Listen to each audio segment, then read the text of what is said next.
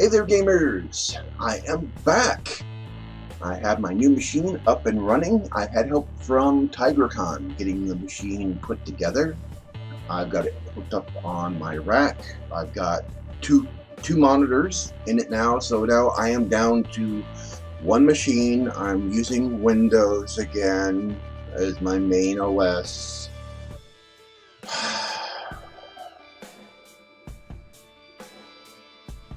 But I'm wrangling it, making it obey. I do miss using Ubuntu. It just works, but oh well, whatever. I'm down to one machine, and I've got two displays on that one machine, and it's been working out fine. I've got my browsers installed. I've got different stuff that I use every day installed. I'm doing all my security precautions and stuff because I know I'm on an OS now that is a lot more vulnerable. I've been getting this machine up and ready to do more streaming and also, to do gaming and streaming. So I've got a ton of games installed via Steam, Epic Store, and Origin, the games that I currently own. I've got three terabyte drives in there for game storage, and I've got them pooled together using StableFit Drive Pool, which is sort of a competitor to Microsoft Spaces, which is a piece of shit that's built into Windows. This is sort of a RAID software that does not change the formatting on the drive, so that if something goes wrong with the drive, you don't lose the entire array. You don't lose it. But I'm not using striping or anything, or it does something similar to striping where it will copy your games and make a duplicate of them, or you can even duplicate specific folders instead of the entire drive itself. But I don't need to do any of that because this is just game storage. This is just for games. So I don't need to do any of that. And so if something happens to a drive, I just replace the drive and then I just redo the array and re-download the games. I've got a 1 terabyte SSD, Intel SSD, which was relatively inexpensive, surprisingly. It was not that pricey. I was a bit shocked by that. So here's the final specs of the machine that I am currently using right now to record this video. It is got a Windows 10 Pro fully activated version. I've got a AMD Ryzen 5 3600, a Asus ROG Strix B450F gaming motherboard. Very good motherboard. Yes, it's a B450, not an X570. I couldn't afford a much, higher tier board for that CPU, but it supports 3rd gen Ryzen. I have a AMD Radeon RX 5600 XT with 6 gigs of memory, and so far what I've thrown at that thing handles it perfectly fine.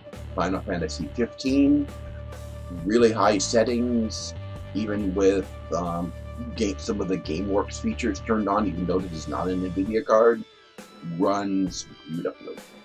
I've done Batman Arkham Knight, again with some of the GameWorks features turned on, runs great.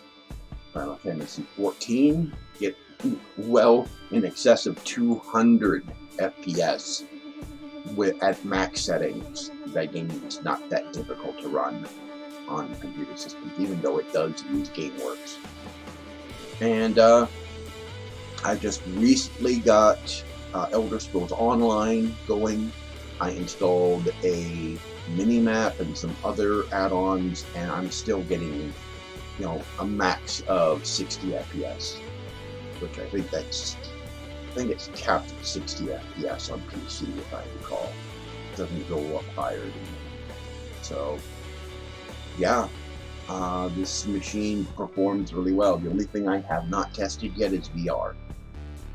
So I'll be doing that the next several days, so that next week, everything goes well, which I think it will. If everything goes well, then I will resume an otaku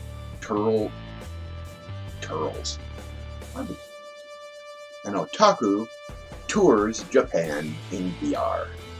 I'll be resuming that series. I need to get a video editor.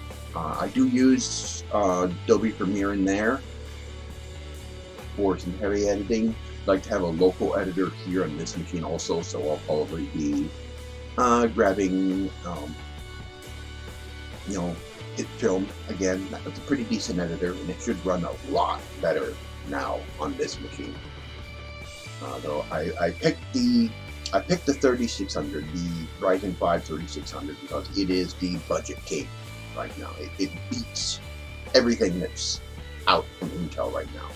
It may not have as good a single-threaded performance as an Intel chip, but its multi-threaded just kicks the butt out of anything that Intel has within the price range.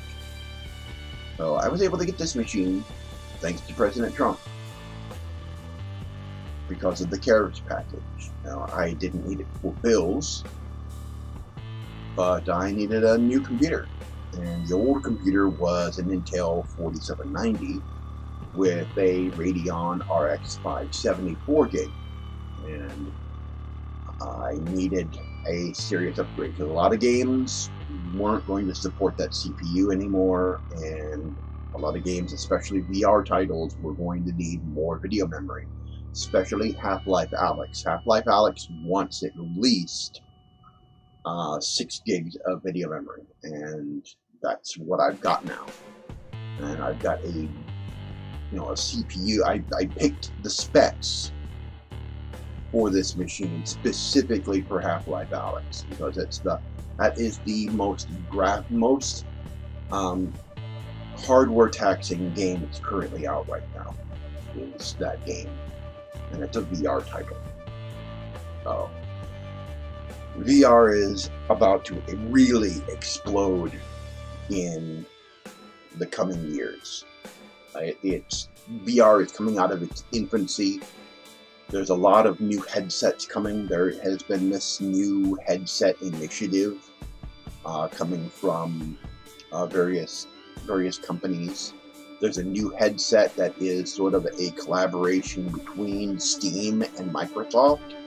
Well, Valve and Microsoft, which utilizes both Steam VR's tracking technology and Windows mixed reality technology at the same time.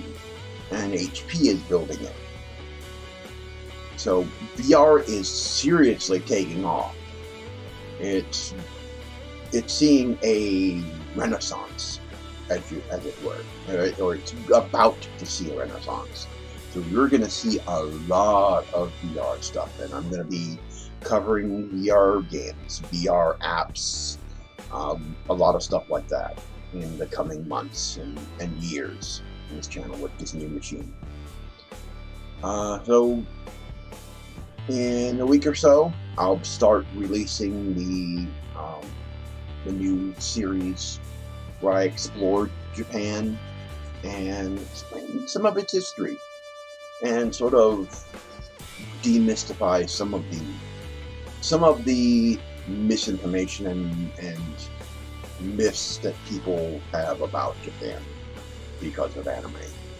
I'm a big anime fan, and there's a lot of people who just don't understand what anime is, what Japan is like in real life. So I can explain it. I'm not an expert. I'm no expert, but I know what I know, and I'll share what I know. And what I don't know, I know how to research. Anyway, so that's the state of things. Got machine up and running. We're going to be getting studio lights soon in there, so I'll be able to start using the green screen again. Also, I'm going to be not using it now, so I don't have the current resource money to get it right now, but I'll be using XSplit VCam. in here. I'm going to need some better, I'm going to need to do something about the lighting issue in here, because it has this weird effects anomaly around me when I've got it on. It's supposed to replace, it's supposed to use AI to replace your background with something else without a green screen. So it works, sort of works. There's like weird artifacts all around me and stuff. So I have to figure out why it's doing that. It might have something to do with this webcam. This is not the best Logitech webcam. And speaking of Logitech,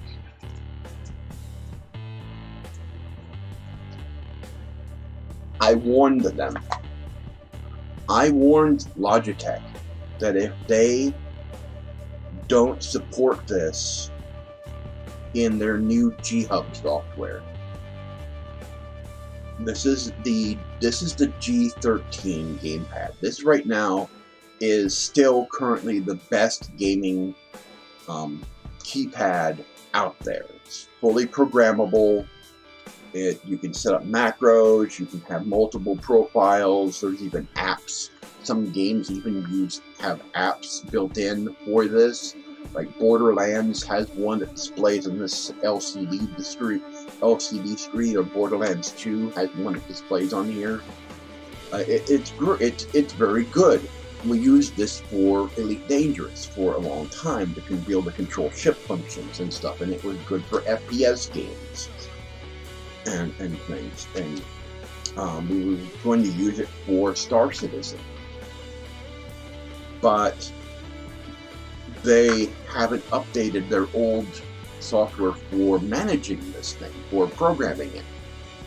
And so newer games are taking advantage of security features within Windows 10 that blocks that software from recognizing if that game is even running.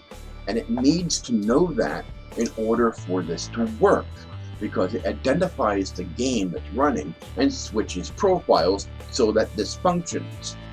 That software stopped working. So you need to use their G-Hub, which does work within Microsoft's new security paradigm for newer games. Destiny 2 is one of those games. I wanted to use this with Destiny 2. Now I can't. So I warned Logitech on their Twitter that if they don't support this, I'm dumping them. Well, I've done it. Except for this heavy equipment panel that I have here. It's technically a SATEC panel. It's meant for Farming Simulator, but people have used it for Star Citizen. It's not a programmable panel like this. It's not a programmable panel like this. It is technically a joystick. The buttons are joystick buttons. I have dumped Logitech. The only thing I have of Logitech left is this webcam. They're the only ones that really make decent webcams. But my mouse is no longer the G600. I now am using a Red Dragon.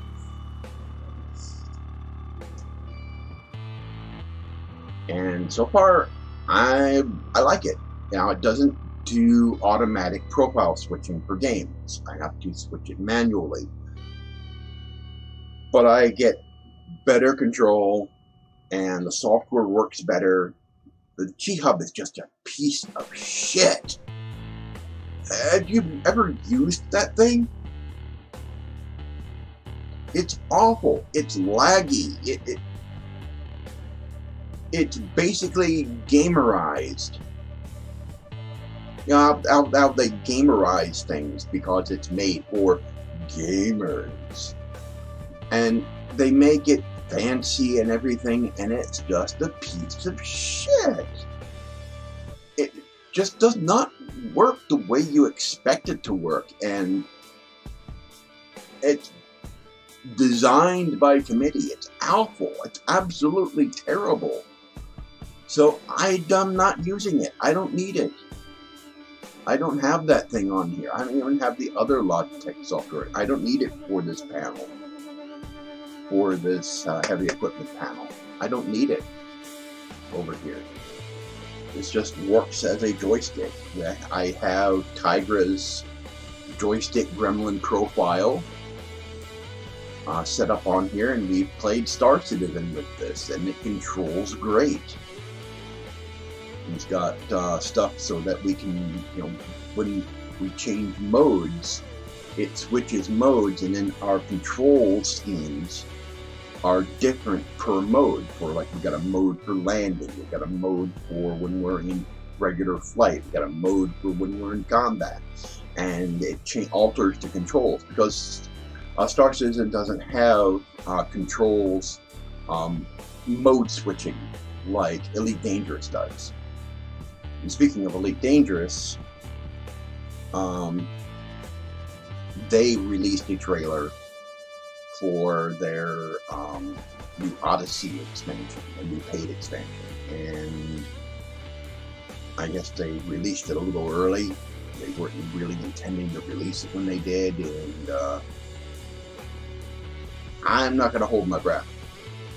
For one thing, these developers have been neglecting the game for a long time. They've neglected the game for a long time. When they do release updates, it is very lackluster, very low effort, except for the artwork. The artwork's great, especially the fleet characters. They look awesome.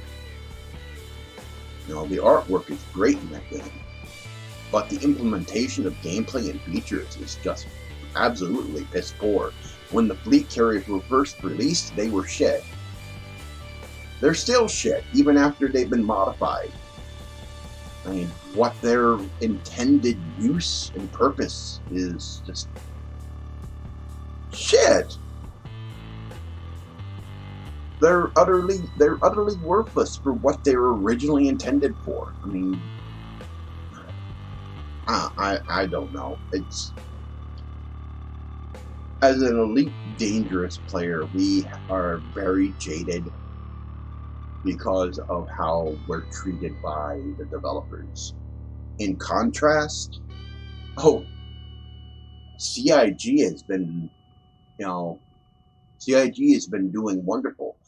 Yes, Star Citizen has a lot of bugs. There's been some server crashes and stuff recently, a lot of server crashes and stuff, but they've been doing some good stuff lately. Now they've got another update coming, 3.10, and they say that they're going to be working on the server issue, and they're going to be implementing a lot of really good, interesting stuff.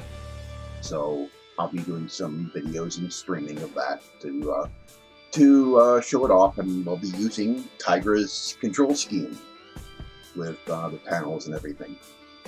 Anyway, I want to thank you for watching, and I will be doing a lot more content with this new machine in the coming weeks. Right.